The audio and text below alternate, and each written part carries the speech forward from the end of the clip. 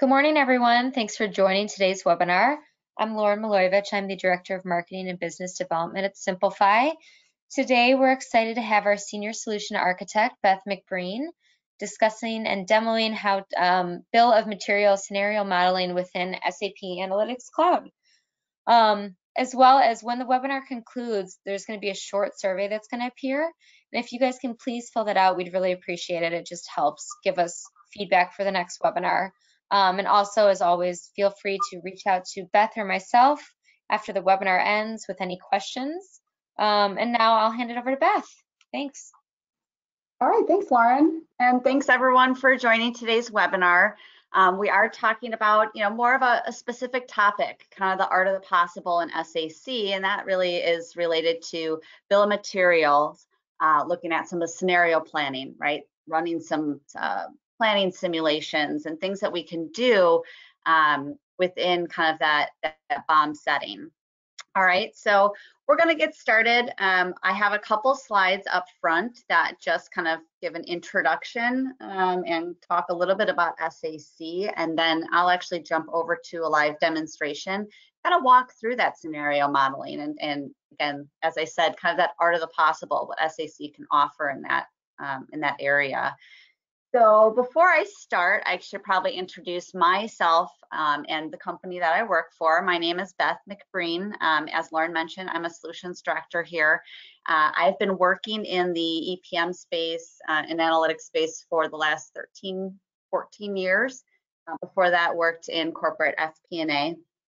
And again, background is finance, and that really kind of holds true with the Simplify Solutions team as well. As far as our company, obviously we're an SAP implementation partner. We focus on EPM and analytics. We do have technical folks, functional folks, but again, on our functional side, primarily our consultants are CPA, MBA, those that really understand the financial, functional development and architecture as it relates to these planning and reporting models. So we're headquartered in Chicago, but we certainly do projects all over.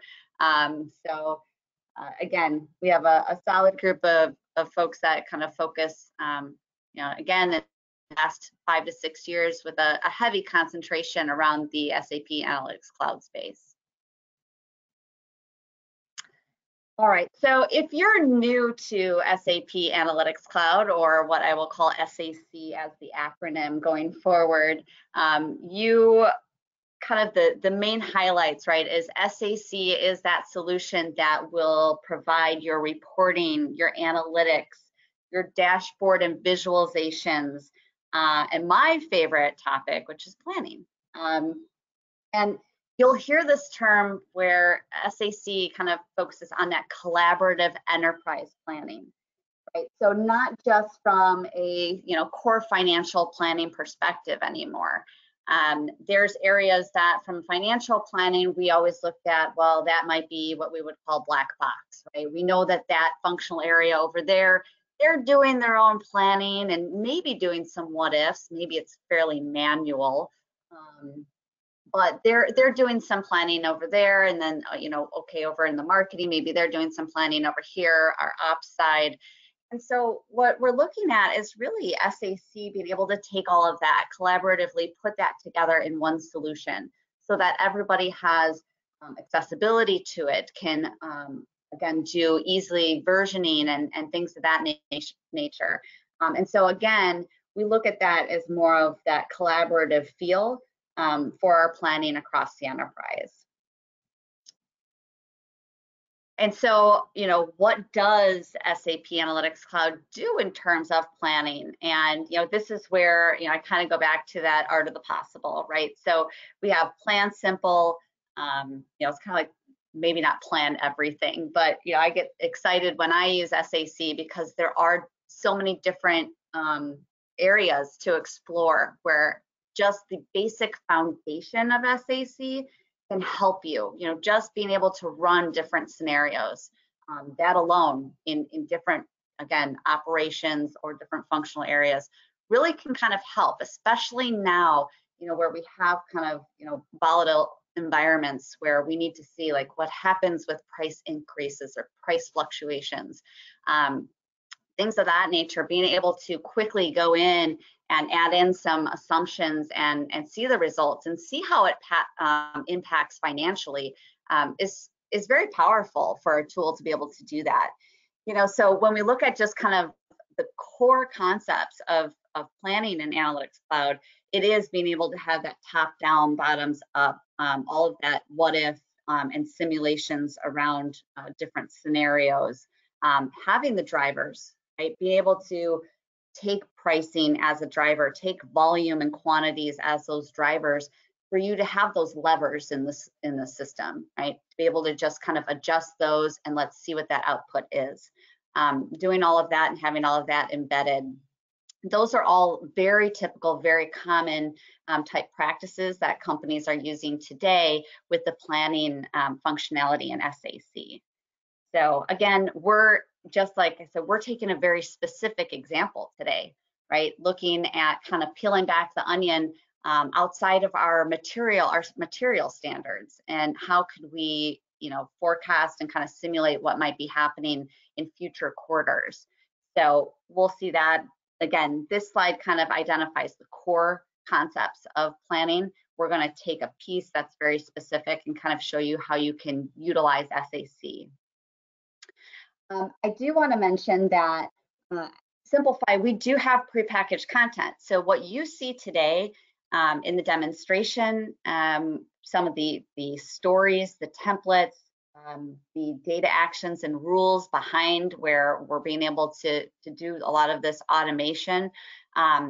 This is all prepackaged content. We certainly help our customers get that that jump, that leap into SAC, and sometimes it's by using this prepackaged content. Gives them you know, kind of a start in the right direction. They can expand from there, but it really helps them to kind of accelerate getting into SAC and being able to use it in a quick and efficient manner. So if you're interested in understanding any more within what kind of prepackaged content we offer, certainly that's on our website. I'd be happy to explain more to you if you want to reach out to me directly, or certainly you can explore our website and see what's there to offer. So before I turn over to the live demonstration and kind of talk a little bit more about conceptually what this means and how it can be leveraged in SAC, I do recognize that BOM or bill of material acronym can be used in different manners, different ways within solutions, ERPs, so on and so forth. And so, of course, you could have a sales BOM, you could have a project-based BOM, things within plant maintenance. I did want to clarify that the example that you'll see today, this kind of the process that we'll walk through, is really specific more to our production planning, right? So, you know, making changes in raw material consumption, making changes to price fluctuations. But, you know, if you're interested in other additional types of BOMs as well, that's not to say that conceptually, if you look at the different components that we're utilizing, how you could, you know, use that in your type of BOM planning as well. So I just wanted to make sure that as we go forward, you understand which BOM focus it is, because I have had questions on exactly what I mean as far as bill of materials as it relates to, as I mentioned, this example relates to production planning. Okay. All right, so I'm going to just switch over here and go to my live SAC environment. And you'll notice here I start off with the finance dashboard. I'm going to go ahead, and each one of these are, you know, different areas where I can launch into. I'm just going to launch into my sales and margin planning. And so within here, I have a dashboard. I also have steps that would facilitate kind of my overall planning process as it relates to sales and margins. So I may have some target setting. You know, I won't go into the top-down target setting, but just kind of at a high level, you know, certainly you can have many different, it's what we call version management in SAC. right? So you can have multiple different versions. You can have target, you can have private versions that only you could see, or you and whoever you want to share it with. But that is kind of the baseline. It is the version management functionality in SAC that allows us to do these comparisons, do these quick private versions that, hey, what if I want to fluctuate price or other a driver just in general one way, then I can decide whether no, that's throwaway, or yeah, you know what, we should publish this so that our leadership team can see that on their dashboard, see this version, best case, worst case type. So that's really what we do within target setting. I of course, since today's example is all around kind of bill of materials, I'm not going to focus on that. Should you have questions, please let me know. But everything kind of starts, well, I want to take you through just more from like the standard costing to then again, as I mentioned, sort of peeling back that onion, because obviously quantities and volumes play a part into our planning process. And so whether you're, you may have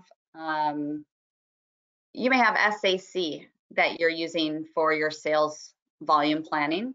You may be utilizing a different type of demand planning solution, maybe like an IBP, integrated planning, something like that that's feeding you volumes. In either event, many times when we're building this in SAC, we may want to review, make adjustments. Again, if we're doing versioning, just because what's coming through on one of those forecasts doesn't mean that we may have different projections that we want to look at as well. So here's just kind of a simple template just to kind of take you through some of the, here I can see I'm actually looking at it by country, customer, and down to the material level, right? So I see my different volumes. We have pre-built formulas in here that will actually seed the volume. So if I were doing and planning volumes directly in SAC, I may want a starting point. I may want to take historical data, right? So I can use what I call a data action, which is that play button right there. And I can say, you know what, I want to seed my volumes for my budget. I have a base period of 2019, and I want to go ahead and start with 2021. So when I run that, what I'm going to see is my actuals, my 537 here. It's just going to refresh and it's going to update, and I'm going to see that copied over in 2020 and 2021. There we go. So all three columns are the same. So this may be actuals. It's just the example we're giving. I always say probably the more realistic approach is you would have a forecast, right? Because that's going to have maybe your 9 months of actuals and 3 months of forecast included, in which you would then again seed for the start of your budget. So here again, as it plays into your bill of materials scenario planning, we want to make any adjustments or plan for our quantities and our volumes. So with volume planning, I can, I guess maybe just in general with SAC, just so that you're aware, if you're new to SAC, up at top, we have a story filter. I have everything kind of set very generic right now. If I was a particular, was responsible for a particular company code, maybe a particular profit center, sales org, things of that nature, you can go ahead and filter and limit. Right? If I want to come in and I only want to look at my wholesale customer group, I can do that. Only for maybe a particular country, I can do that. These are what we call kind of our input controls. They're just filters to our template. You notice that whenever I make a change to the filter there, it'll go ahead and update. And then a couple of the things that are nice from this view is obviously I have my totals on the top. I can see by each customer, and then I can see individually by each material. But I have the ability to come in, I could say, for this scenario, okay, we're going to get down into maybe some adjustments to price increases, but maybe to start off the scenario, I know that we're going to actually have a decrease of 10%. Right? So I can actually say just a negative 10%. I don't have to do that calculation anywhere else or know what the number is. I can just say, take this down 10%. and it automatically does that for me.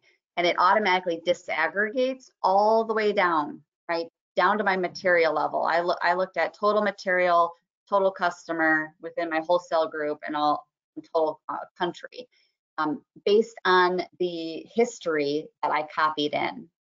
Okay, so that's kind of how that can work. Of course, I can come in and from kind of a bottoms up perspective, look at it by material, make specific adjustments by material. If I know, that I have one material and I want to do it by customer, you can easily have the flexibility to modify these templates so that you can see it in different views. But I just wanted to point out, again, because it kind of starts as far as with your quantities, that if you're planning that in SAC, you would have a typical template that might look something like this. I'm also planning, you can see at the annual, of course, I've got these carrots here. I could expand into quarters. I could plan by months. So the one of the real nice things with SAC is that ability to plan at whatever level you want.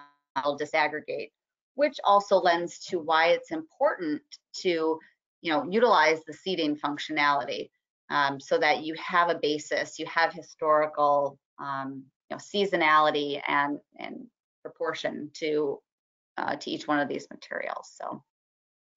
So I'll go back. So again, kind of step one, we've got our volumes. If I go back to my launch pad here, then I'm going to open up our standard costs. Okay. So typically you may be, there's a couple different ways that we're looking at standard costs here. I've seen where we are pulling directly right from an ERP. Right, so I'm going to actually use my measure filter, and since we're talking about bill of materials, I'm going to take a look at kind of our material standard.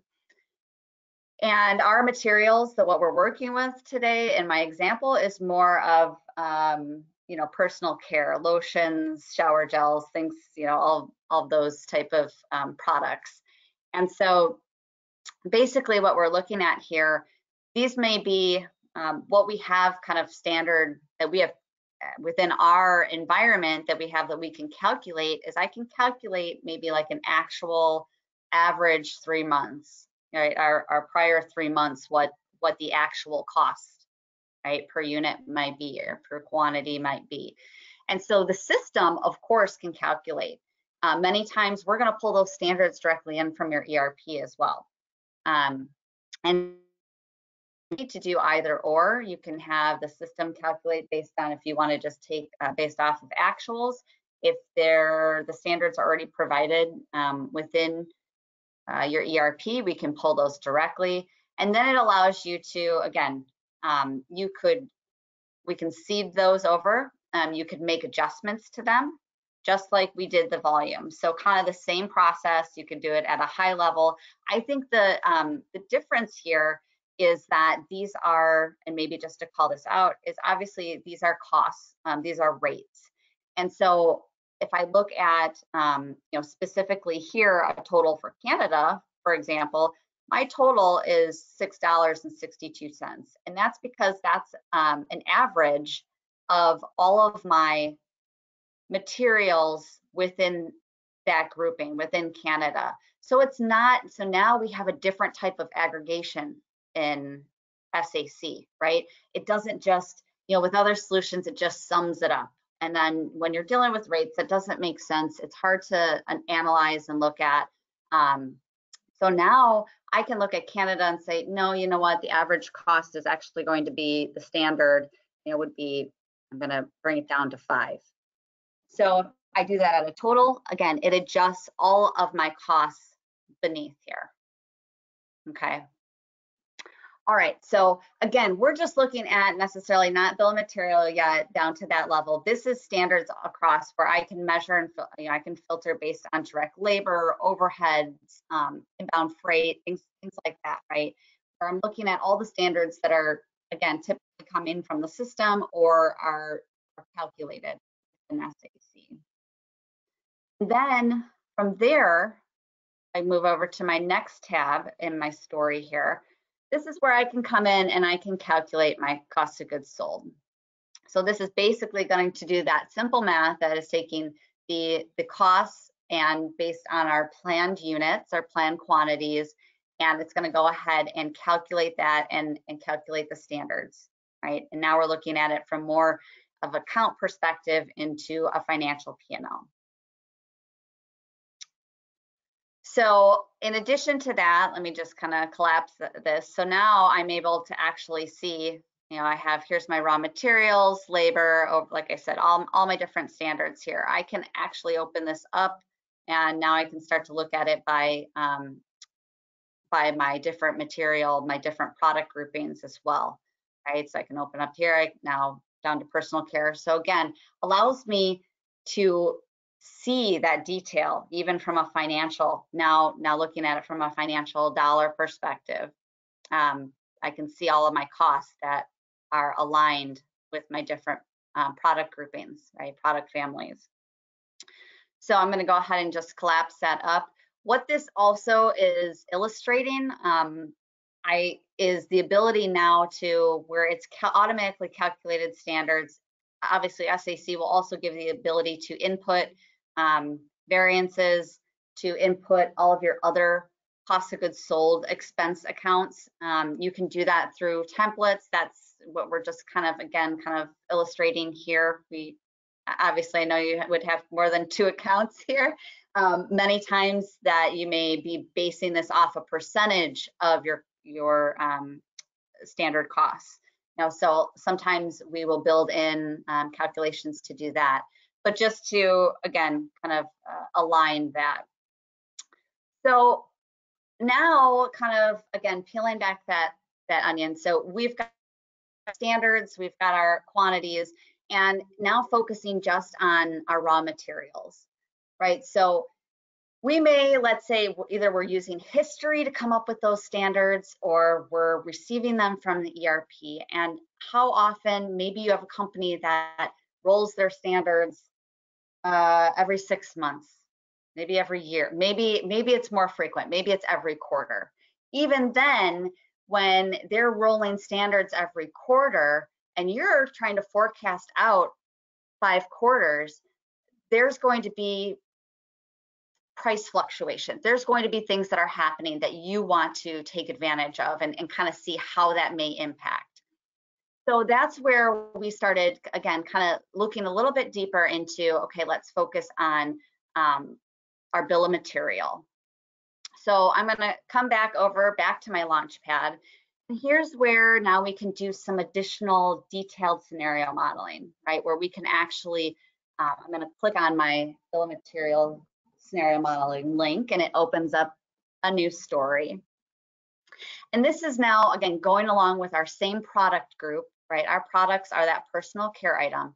So first, we are looking at things like our consumption, you know, as far as, so I could come in here and I can do this again. We talk about versioning, right? So I can have and create multiple different versions where I can copy this over and say, okay, well, maybe from a consumption perspective, you know, you can see here that I have different products, and then I have, you know, basically my ingredients as we work with lotions and things of that nature, where we're applying what percentage of each ingredient really makes up and consumes my product. So, you know, whether this is ingredients, whether this is parts to build a chair, you know, anything along those lines, these are really your raw materials. And then what the consumption rate is for, or consumption percentage, I should say, is for each one of your products.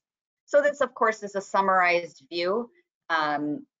We may have this flipped where your groups may be along the top, materials are going to be listed out. You can have different slicers or filters to kind of narrow that down. But again, trying to keep an example that's nice and clean for you to see how this kind of works in SAC. So you have, again, changes that we can make to our consumption. I think probably, especially now when we look at our bill of materials, is talking about like what standards are versus how we can incorporate price fluctuations. So knowing that it's not just one point in time, knowing that if we're planning out, as I mentioned, several quarters out, if you're doing, rolling 18-month forecasts, things along those lines, it's not always going to be, the standards aren't always going to be applicable. There definitely is things like your price fluctuations happening. So this gives you the ability to be flexible based on when you want to see those price fluctuations take place. I could come in and I could say that I think there's going to be a 50% increase in coconut oil, right? And so I can come in, I can enter that change in just to see. Again, I could create my own scenario and say, well, what happens if I change my my pricing? So we're going to increase it by 50%. I can go back, I can see coconut oil is part of my hand cream, shower gel, shampoo, conditioner. Okay, so those are my products. I've increased my price. And then ultimately we get to my view here. Now my report view is basically, I've got my raw materials. This came from my standards, right? So this came from where we were just looking at, where I was calculating my units times my standard cost to get to, my financial dollars. And then I have my raw material scenario view here, where when I make changes, now I can compare the two, right? I can run my updated BOM result, and I can do, I was doing it against the annual budget. And essentially it just runs through the calculations, applies those new percentages, and makes my updates to my raw material scenario here. And specifically was here within January is when I made the price increase, right? So now I can do more. I can actually go in and make some adjustment. I could make some variances and comparisons. But ideally, we're able to kind of pull these two different levers to ultimately see how that impacts and compare that against what we're looking at from a overall just standard costing. So in a different view, we could also take, I have more of a dashboard view. So that example there kind of just lays it out more in a template form, right? I'm going to make some changes within my grids, and I'm going to see what the impact is. Just to give you another type of view, different approach perhaps, is the ability to come in and look at it. There we go. Look at it from more of a dashboard view, and how you can, again, having drivers and having them all connected, you could have something that is similar as this, where I could come in and say, okay, I want to increase. And again, we could identify specific time periods or other, but I could come in and say, I want to increase my soybean oil by 10%. So that will go ahead. This gives you kind of a dashboard feel where I can go in, I can make changes. And then as you do that, my numbers will go ahead and you can see they're refreshing in my report and my graph and all of that. So when I do that and I update my, say, okay, oil is increasing 10%, it immediately shows me my new cost of goods sold number as well as gross profit. Now, of course, yeah, I could have gross margin percents and everything else on here as well. This is just kind of an example where I've got different a different graphical representation that updates. And this is all just based off of what I'm updating here. So if price is, again, if price is the biggest factor here, I can come in and I can make these changes and immediately see just on one dashboard, right? So this is kind of more the impact of the scenario analysis, right? So rather than taking the pieces that I showed you before and calculating the results, this is all happening real time. So you can come in and be like, okay, well, I foresee that we're going to have this price fluctuation. How does that impact in my my financials? Same thing here. Other input scenario drivers, purchase with the purchase price variances, manufacturing variances, you have the ability to make changes directly down here that will impact all of your graphs and tables So again, just kind of an interesting second view to be able to apply, whether you want to see it more visually and kind of a summarized view, whether you want the ability and the flexibility to kind of see all those, a table as we showed here with more of the price increases that give you the flexibility to determine what months. That could be not just what months, but what quarters if you plan by quarter. So again, just kind of giving different views to show you how ultimately this gives you, it doesn't necessarily replace kind of replace your BOM buildup. What I think this does well is gives you that scenario analysis, that what if, for those kind of planning simulations, where that something like that may happen, or maybe you don't know, but you want to try and take a look, from a projection standpoint and say, what if this happens? How is that going to overall impact? And then what type of business changes are we going to make? So that's kind of what the power behind SAC is as it relates to kind of the bill of material scenario planning. Okay, so that's all I had for you today, was just to kind of walk through that simple example. As I mentioned, I'm happy, to help understand further. If I can, please feel free to reach out to me. I think I have my last slide up here with my name and my email. Certainly you can reach out to Lauren as well. But that really concludes our presentation today, and I thank you so much for joining. Have a nice day.